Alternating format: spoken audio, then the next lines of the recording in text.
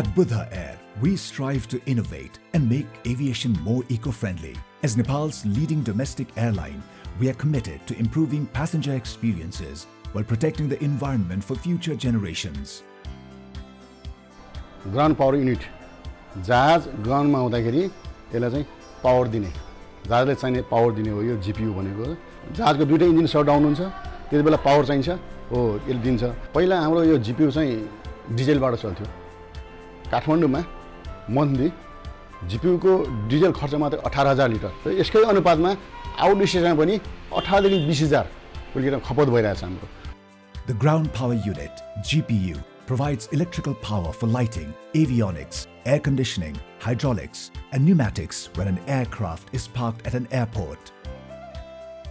Diesel-powered GPUs were previously the standard for ground operations in Nepal. However, they came with significant drawbacks, including air and noise pollution, logistical challenges, and rising operational costs. डिजेललाई कसरी विस्थापन गर्ने भन्ने कुरा हुँदाखेरि चाहिँ हामीसँग थुप्रै च्यालेन्जहरू थियो। एक त डिजेललाई इलेक्ट्रिकमा लाउनु पर्ने, यो पनि हुन्छ र भनेर सोचिरहेको थियो। तर यो च्यालेन्ज भए तापनि हामीले चाहिँ विभिन्न ठाउँबाट सोर्सहरू जम्मा गरेर चाहिँ हाम्रो नेपाली प्रविधि, नेपाली म्यान पावरबाट यसलाई चाहिँ हामीले सक्सेस बनायौँ।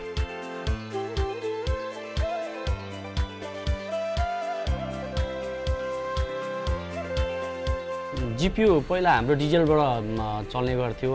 डिजेलबाट चल्दाखेरिमा चाहिँ साउन्ड पल्युसन हुने, आफ्नो स्टाफहरूलाई पनि कम्युनिकेट गर्न गाह्रो हुने, कुदेर गएर कानमै गएर भन्नुपर्ने त्यस्तो बाध्यता थियो भने अहिले यो इलेक्ट्रिकल जीपीयू आइकन त साउन्डलेस एकदमै, साउन्डको पनि पल्युसन भएन, अर्को त्यो डिजेलको जुन धुवाँ आउँथ्यो पल्युसन, त्यो पल्युसन पनि छैन। Buddha Air, with support from Nepal's Civil Aviation Authority, has adopted an electric GPU system, marking a step towards sustainable aviation. This innovative solution offers numerous advantages. Zero air and noise pollution, contributing to a healthier environment.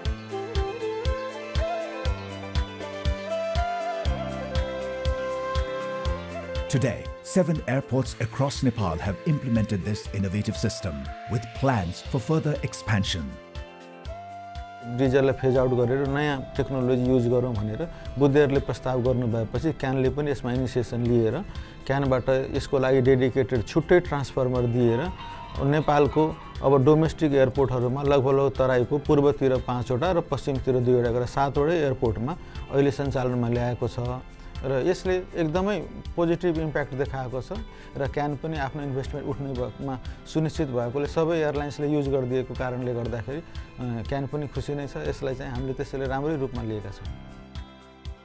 At Buddha Air, we believe every advancement brings us closer to a brighter future for our passengers, our nation, and the planet.